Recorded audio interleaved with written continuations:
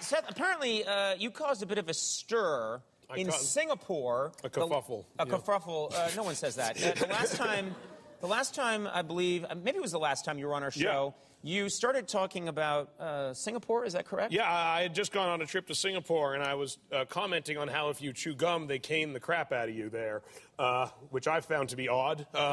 They really whack you with a cane for chewing gum. They're strict about that. They're very strict about that, and the people of Singapore took umbrage, I guess you would say, with my comments.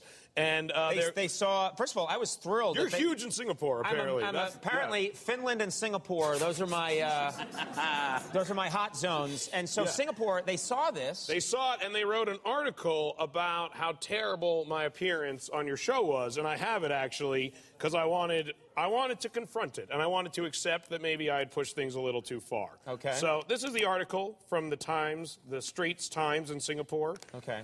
Comedian Seth Rogen went on the Conan O'Brien show recently. He spoke about a trip he made to Singapore. What Rogen trotted out was the usual bunch of half-accurate observations about caning and chewing gum.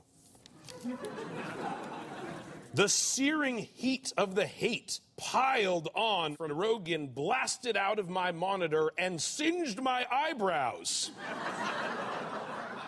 So you angered a lot of people in Singapore. I sure did. And they called in the help of professional jokesters to give people slams to yell at me when I come to Singapore next.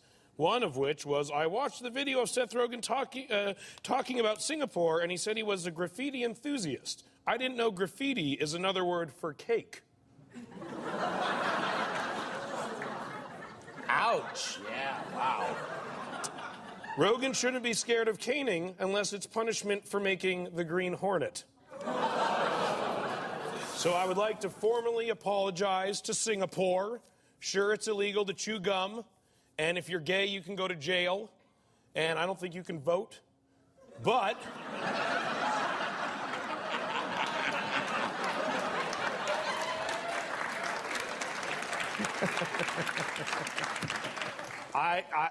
I'm sorry.